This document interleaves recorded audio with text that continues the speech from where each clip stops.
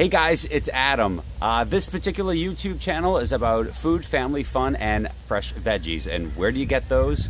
In the garden, of course. I thought I'd put out a special blog here this week for you. Typically, I'm going to push out new content every Saturday morning, but it's such a beautiful day. I needed to get out here and get this done. The soil's nice and wet after the rain, so it's easy to pull everything out. So let's get to work. It is time to disassemble the garden, get rid of everything, clean it up, and get it winterized here. And I tell you, it was actually a really good year. I actually got one last yield. I mean, it's November next week, of some peppers and some tomatoes. So go figure. And it was a blockbuster year actually for the tomatoes. So what I'm doing basically is weeding the entire garden, taking out all the dead plants.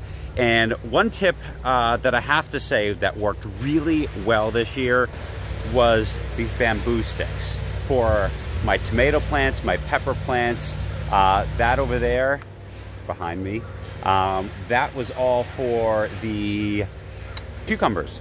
So the cucumbers grew up, but I kind of did some twine in between them. So if you can get your hands, bamboo is a very invasive plant. If you plant it, it spreads really quickly, but if you know someone who has bamboo, you go over there, find the dead pieces, and this is beautiful. It's just recycled. You don't have to buy anything from the store, any of the PVC pipes that I've used in the future, or these metal green stakes.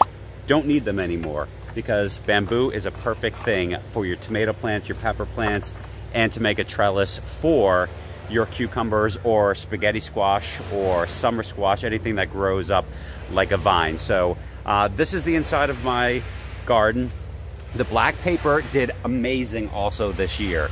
I highly recommend that you put paper down. All you need is some of these green stakes to stake it down so the wind doesn't blow it around, but it really held down the weeding this year.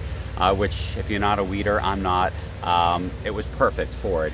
Another tip that I found really useful was if you have old towels or you have old clothes, you cut them up into strips and you use these to tie up your tomato and pepper plants. Then you don't have to go to the store and spend money or buy twine or anything or string to hold up your plants. And then at the end of the year, these things, you just take them off and toss them in the trash. Now my garden is all fenced in because of deer, but what I want to do this year, and I'm going to try to do this prior to the winter, if not it'll be spring and I'll put it on here.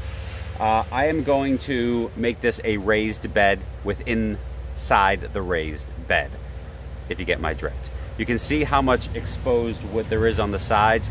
I want to compartmentalize, it's a big word, I can't say it now that I said it once. All right, I'm not even gonna try to say it. It's early on a Wednesday morning. Forgive me for not being able to say certain words. It's like specific. I have to think about that word before I say it. Otherwise I say Pacific, specific. But basically I'm going to put different raised beds within this so I can kind of reduce the weeding and also make it look prettier.